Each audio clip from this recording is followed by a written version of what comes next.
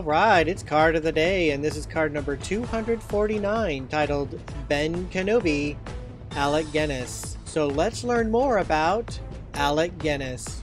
Although Alec Guinness disliked the fame that followed work he did not hold in high esteem, George Lucas and fellow cast members Mark Hamill, Harrison Ford, Kenny Baker, Anthony Daniels, and Carrie Fisher have spoken highly of his courtesy and professionalism on and off the set. Lucas credited him with inspiring cast and crew to work harder, saying that Guinness contributed significantly to achieving completion of the filming. Guinness was quoted as saying that the royalties he obtained from working on the films gave him no complaints. "Let me leave it by saying I can live for the rest of my life in the reasonably modest way I am now used to, that I have no debts, and I can afford to refuse work that doesn't appeal to me." In his autobiography, Blessings in Disguise, Guinness tells an imaginary interviewer, "Blessed be Star Wars," regarding the income it provided. Guinness appeared in the film's sequels, The Empire Strikes Back and Return of the Jedi, as a Force Ghost apparition to the trilogy's main character, Luke Skywalker. In 2003, Obi-Wan Kenobi, as portrayed by Guinness, was selected as the 37th greatest hero in cinema history by the American Film Institute. Digitally altered archival audio of Guinness's voice was used in the films The Force Awakens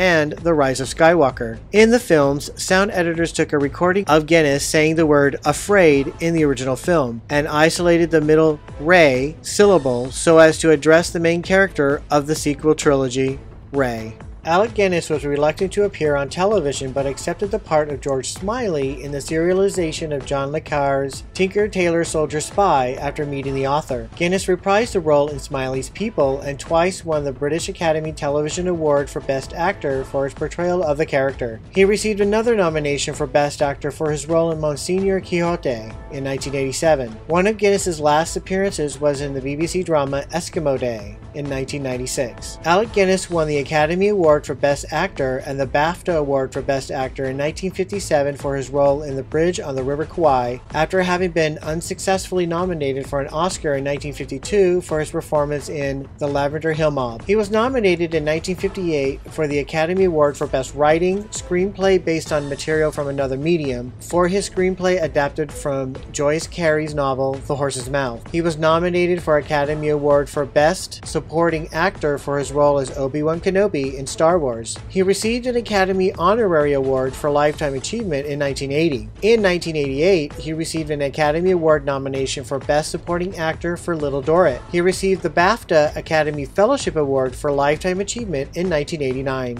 For his theater work, he received an Evening Standard Award for his performance as T.E. Lawrence in Ross and a Tony Award for his Broadway turn as Dylan Thomas in Dylan. Guinness received a star on the Hollywood Walk of Fame at 1559 Vine Street. Guinness was appointed Commander of the Order of the British Empire in the 1955 Birthday Honours, Knight Bachelor in the 1959 New Year Honours, and Companion of Honour in the 1994 Birthday Honours for services to drama. In 1991, he received an honorary doctorate from Cambridge University.